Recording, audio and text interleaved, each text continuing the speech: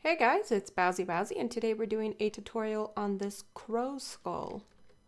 So here he is. He has one block more elevated more than the bottom of the beak. So if you're going to place it on something, place the beak one level lower from where you start. Okay, let me show you what you're going to need for this build.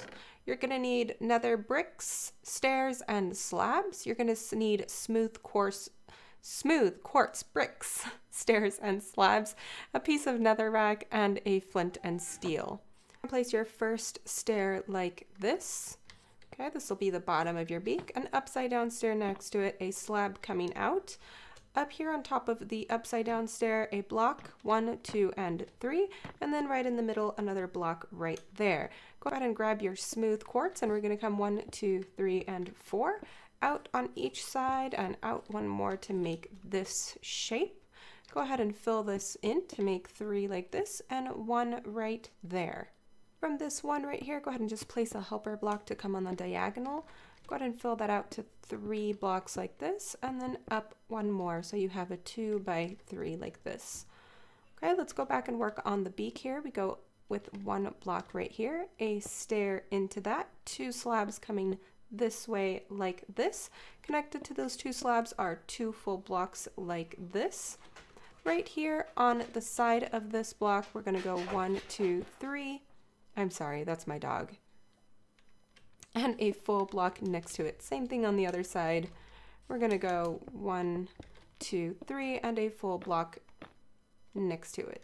Okay, facing towards the back now, we're going to go ahead and place another block here and a stair on top of that. So same thing on the other side, a block here and a stair on top of that.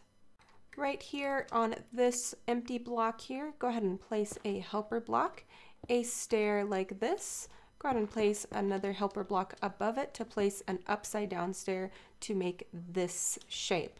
Okay, we'll do that on the other side and place a bottom slab right here. Okay. Let's do that on the other side. A helper block here to place a stair alongside of it. 2 helper blocks, remove that one, an upside down stair there to make that shape.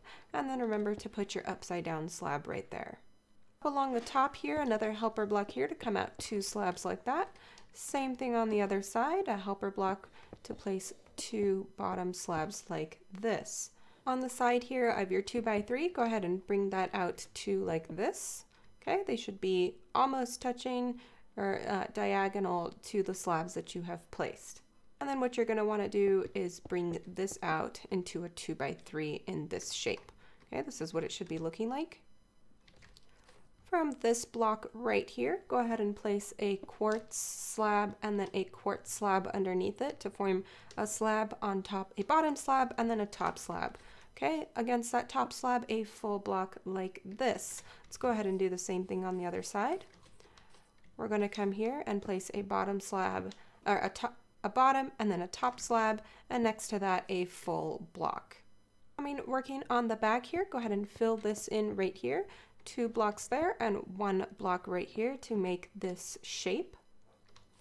Go ahead and let's come in on the inside here.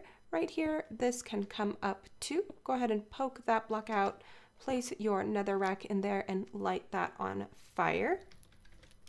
Right here, you're going to place a helper block to place a full block here.